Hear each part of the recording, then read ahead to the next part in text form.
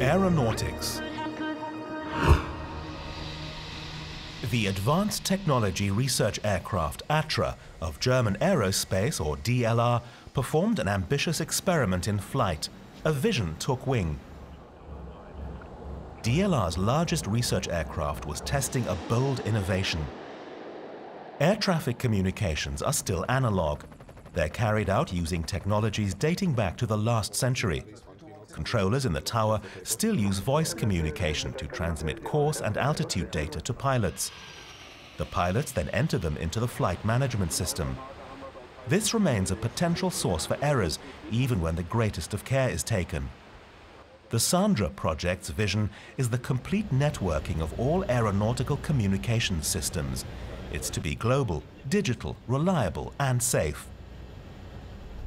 The challenge posed by the test flight was to use the system developed by DLR and its partners in industry and research to transmit data automatically. The researchers were assessing if this was possible in principle. The information sent by the research aircraft was processed on the ground. The data independently found their way through the network, no matter where the aircraft was located at that moment in time.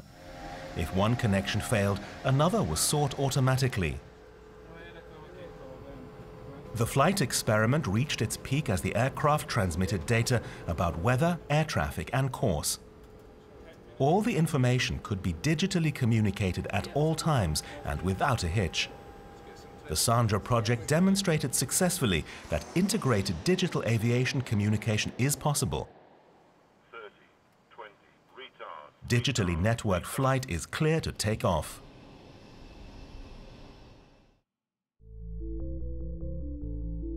Researchers in Göttingen were preparing for a flight that would remain on the ground. 50 test subjects needed to rely on their feelings as the scientists changed light and air quality in the test flight cabin.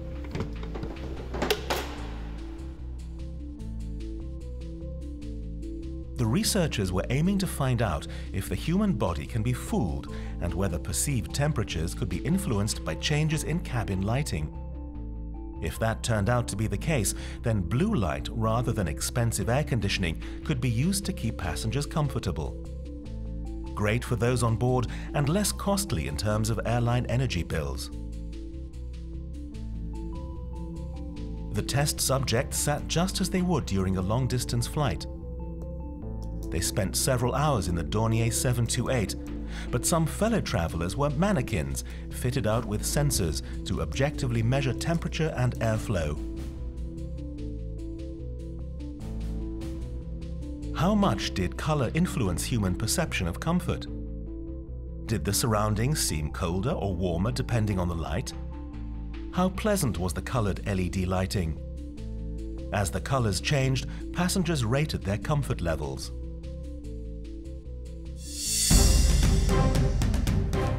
DLR went to Toulouse to prove if a new plane was both strong and flexible enough to be licensed to fly in civilian air traffic. It's a test all new aircraft must face. No exceptions were being made for the new A350XWB. DLR and its French partner Dornier have been cooperating since 1999 in carrying out ground vibration tests on planes.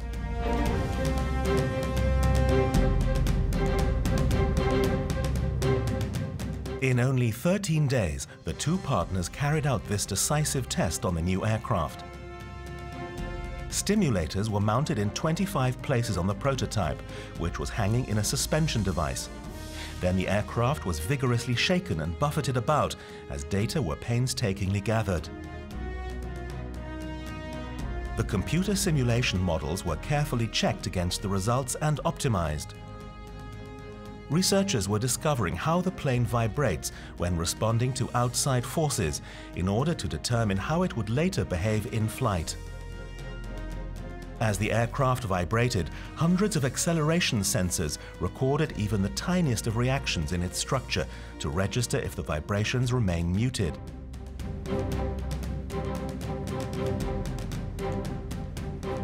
Extremely light materials make the aircraft susceptible to vibration. As a result, its structure is very sensitive during maneuvers, gusting winds, and hard landings.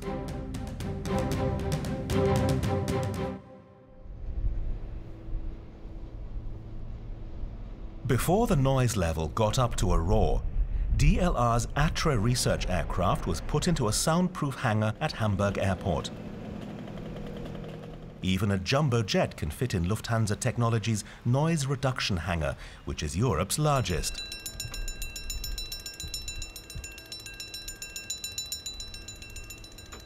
A test was taking place during which the noise produced by the engines would not only be audible, but visible as well. The researchers took up position where no other person would ever want to stand, right at the sources of aircraft engine noise, the main rotor and exhaust stream. They wanted to locate where turbulent oscillations in air current speed and density produce noise. They were looking for the exact source of the din that's so bothersome to airport neighbors. 4 DLR institutes are working together on this elaborate measurement project. They're pooling their knowledge of aerodynamics, engine technology, aeroelasticity, and construction research. Microphones register the amount of noise being caused by the engine. What's special about these measurements is that we're carrying out noise source analysis with optical measurement technology and far-field effects. We're applying them together for the first time in a field measurement procedure. We can actually see into the noise-producing vibrations. Lufthansa has been cooperating with DLR for years in investigating aircraft noise sources. The results of this work are later used during production of new aircraft or to refit older aircraft to reduce engine noise. Lasers were used to make the invisible visible. As the roar around the aircraft became louder, the scientists looked at the patterns of the air currents. The measurements are an important aid in simulating jet engine noise on a computer and will also help in the development of even quieter jet engines.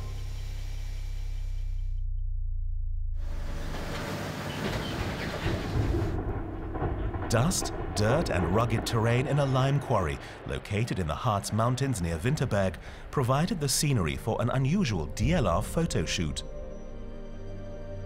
The quarry was the backdrop for applying optical measurement technology. 10 cameras recorded background subjects that would later become reference points for DLR's research helicopter, the BO-105. The helicopter's blade point vortices change the background patterns. The vortices are exactly what we want to visualize with our 10 cameras. They photograph simultaneously and allow us to create a three-dimensional image of the vortices system. Hier oben laufen alle Kameras.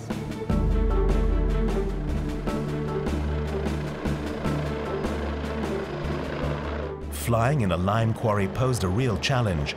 The chopper was pushed to the limits of its maneuverability, and for the DLR pilots, the stunt was anything but a piece of cake.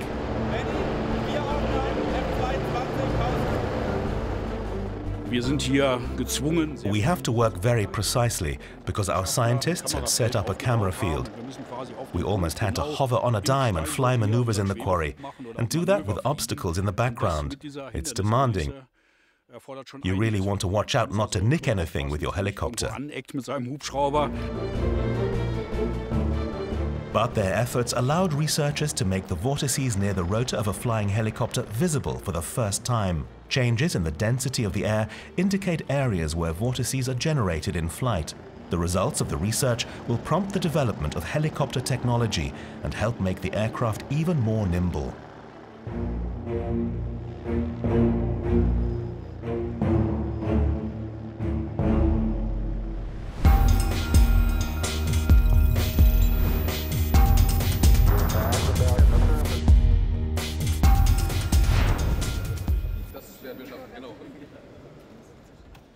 Opening the door means entering a virtual world.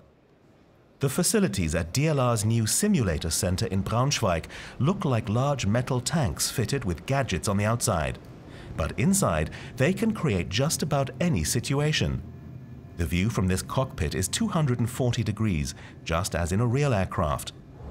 The pilots practice acceleration, handling turbulence, takeoffs and landings, as well as more daring maneuvers in existing jets, helicopters, and even aircraft of the future.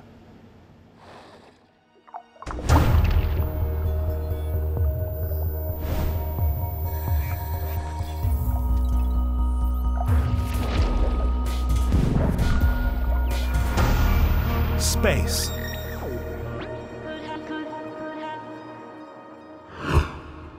The International Space Station, the ISS, makes it possible to carry out research in gravity-free conditions at altitudes of more than 400 kilometers.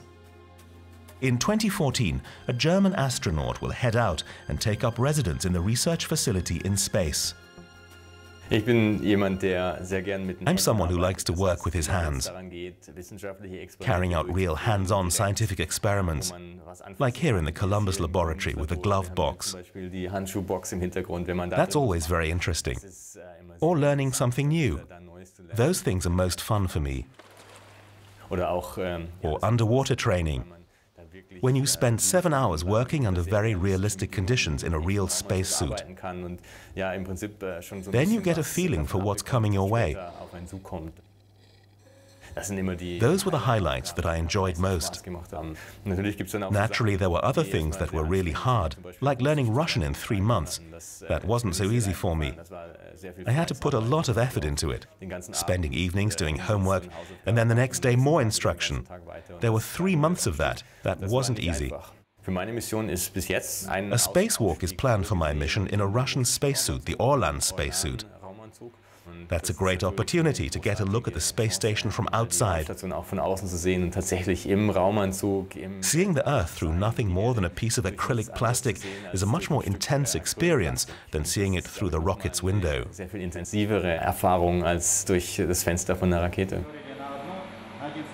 Most of my colleagues say that weightlessness is a great thing that you get used to very quickly, maybe too quickly, unfortunately. Because of course it leads you to be a bit lazy.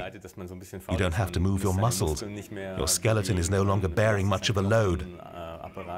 You have to spend 2 hours a day exercising so you don't lose muscles and bone. But otherwise it's really pleasant. I felt what it was like during parabolic flights, and I thought it was great. But after half a year, it'll be difficult to accept when the Earth is pulling you towards it with the force of 1g. In Moscow, a unique community of organisms was being made ready for a voyage in space. Algae, fish larvae, crabs and snails spent 30 days in space in the Omega Hab container. They worked in harmony and symbiosis with each other. They were also fully independent of the surrounding environment. Each organism in the miniature ecosystem was to serve the other's needs. Algae and plants provided oxygen, while the animal residents created carbon dioxide. Their waste products were used as fertilizer. Bioregeneration fascinates me. If we succeed, if we perfect a maximally functioning system on a bioregenerative basis, then we can save a great deal of mass and, of course, launch weight as well. The researchers wanted to discover how the residents would react to a weightless environment that was exposed to space radiation. Would their ecosystem survive the harsh conditions? The flying habitat was supposed to provide insights into biological systems on Earth, and might later find use in missions to Antarctica or on long journeys in space.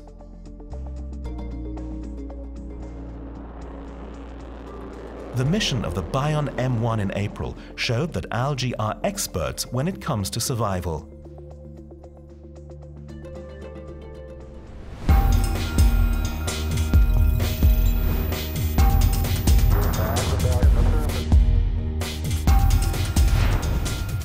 The Mobile Asteroid Surface Scout mascot is scheduled to take off in 2014 aboard the Japanese space probe Hayabusa. But before the launch, the Scout and its hopping mechanism had to be tested at a drop tower in Bremen to prove glitch-free operation. The craft was weightless for a few seconds. Then the engineers knew that mascot would be fine in space. The countdown to the inauguration of a new building. It was launch time at DLR in Lampolzhausen. Schoolchildren sent up a rocket carrying the key to open the doors. Exhibitions, films, and unique original items representing half a century of spaceflight history are housed in the Glass Forum building. Now, for visitors and guests alike, aerospace propulsion research is close enough to touch. A 3,500 square meter facility consisting of 8 modules is available for research. Humans are the focus at the NVHAB facility in Cologne.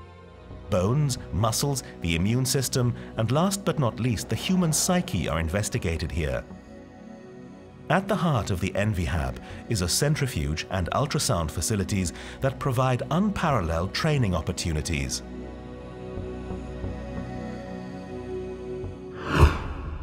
The ISAT satellite is ready to gather data on shipping. Seen here during testing in Bremen, it will monitor signals from boats. Starting in 2014, the craft's 4-meter-long collapsible helical antenna will allow it to monitor the routes taken by ships in the North Sea and Mediterranean. It will be used to coordinate shipping and to locate vessels in distress.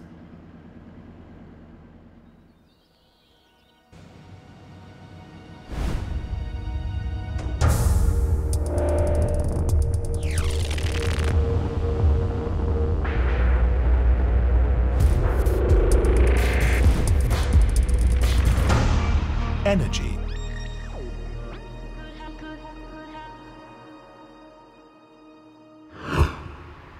In the future, wind turbines will be larger and more efficient than current models, and they'll be quieter as well. But making a turbine is a challenge in terms of design and materials. One solution is to make rotor blades of carbon fiber reinforced synthetic that's extremely light yet solid and durable. At a facility in Stade, DLR scientists are working on a prototype 45 meters long to determine how the material can be processed optimally for wind turbine use. Pressure and high temperatures harden the components. An enormous DLR research autoclave, the world's largest, is used like a huge pressure cooker, applying aviation technology to save time and money in manufacturing. After hardening of the carbon fiber reinforced material, the components must be placed precisely layer by layer to make a rotor blade. A team of 8 robots steps in for the researchers to do the painstaking and often imprecise work of human hands. A special device has been developed for the rotor blades that can carry out this work 10 times more quickly than other processes to date.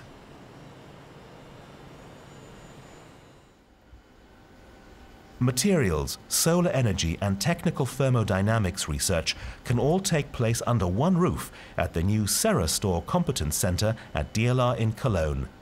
Here, scientists are working together to find solutions for supplying sustainable energy. The modern laboratory building features more than 1,000 square meters of floor space, packed with technical equipment to test processes and materials on a large scale. Research is interdisciplinary. Solar energy experts contribute their knowledge about solar processes.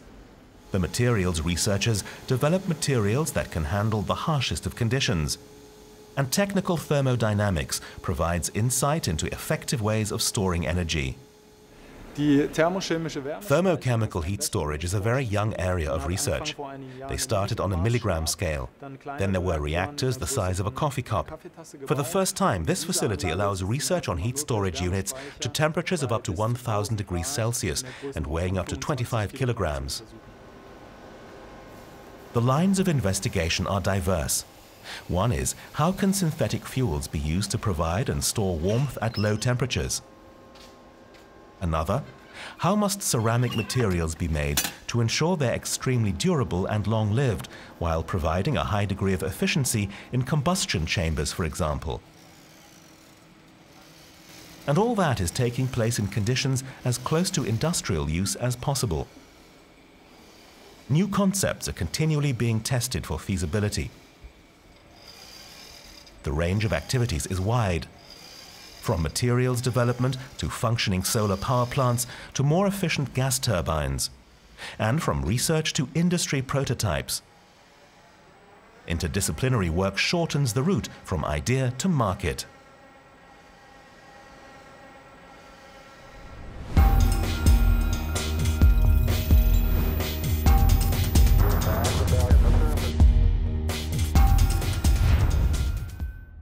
A combustion component, a linear generator, and a gas spring are all parts of a new drivetrain concept developed by DLR researchers in Stuttgart to give electric cars a bit more freedom.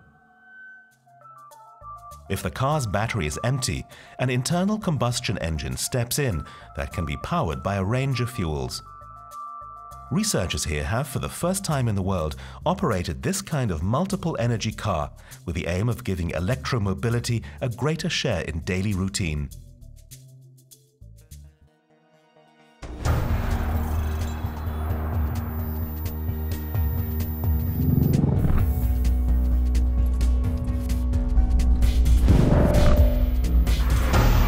Transport. What if there were a way to avoid the stress of parking a car, searching for a spot and maneuvering? FastCar 1 can do it. Along with high-performance computing hardware, sensors, special propulsion technology, and a normal smartphone as a remote for the car. DLR scientists working on the major project AIM have made automated parking, starting with finding a spot, a reality. The researchers tested the new technology in a parking area belonging to Deutsche Bahn, German Rail, in Braunschweig. The test vehicle negotiated between cars, light poles, and construction sites.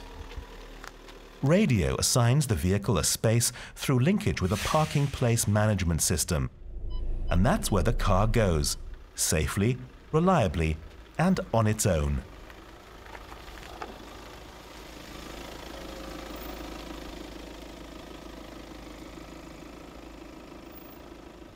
Later, the car's owner can call it back. It's research that will make guesswork when searching for a parking place old hat. And with automated valet parking, poorly positioned vehicles that take up 2 spaces will also become part of the past. But there is one problem that won't go away. There still has to be that available space.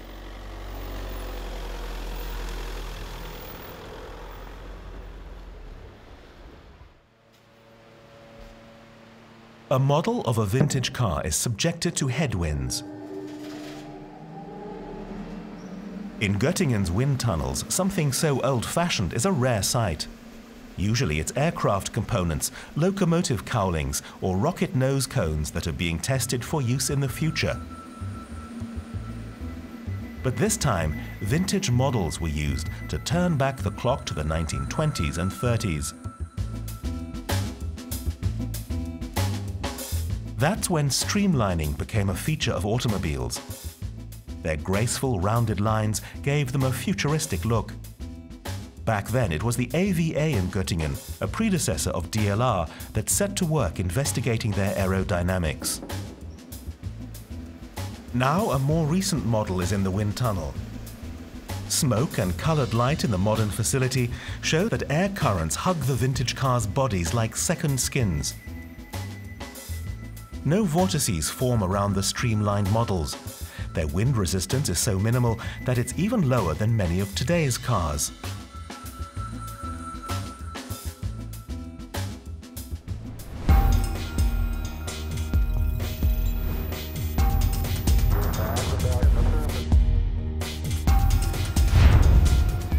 DLR in Cologne welcomed tens of thousands of guests to German Aerospace Day in September. Scientists and engineers showed how their work was done with research aircraft, in the lab and in workshops. It was science to grasp and marvel at. Diverse, exciting exhibits made the work understandable for everyone and, above all, inspiring for young researchers of the future. Baking to break a world record. Ingredients are important, but getting the adhesive technique just right is what really counts. A tractor-trailer cab weighing 16 tons was ready to be suspended for 1 hour 1 meter above the ground, held in place by glue bonding 2 metal cylinders together. On German Aerospace Day, materials researchers at DLR showed they could make things stick. They elevated adhesion to a real art and made bonds capable of bearing record-breaking weights.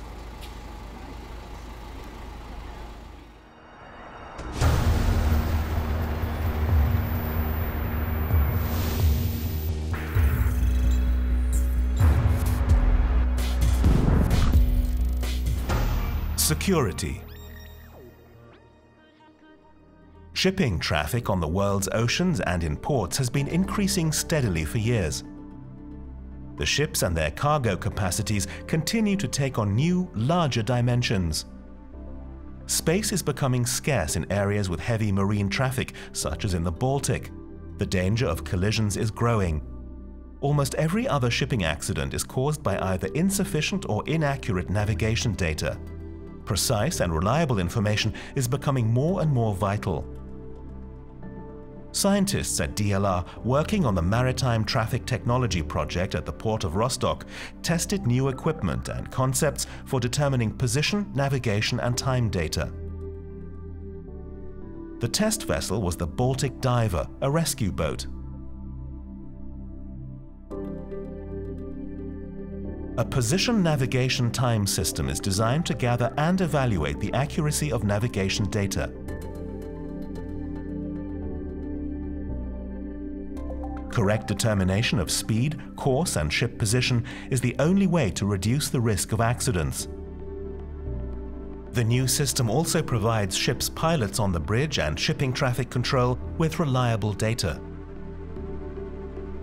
What is the exact position of one's own ship? Can grounding be ruled out? Where are other ships? Captains need to be certain of these things.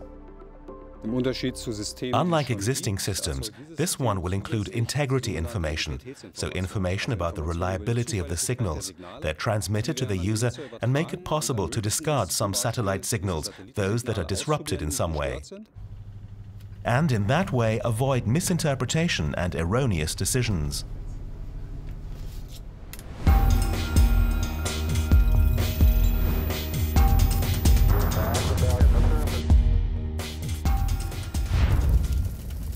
Rapid delivery of information during disasters is key to survival, not just to responders and rescuers at the scene, but for the population as well.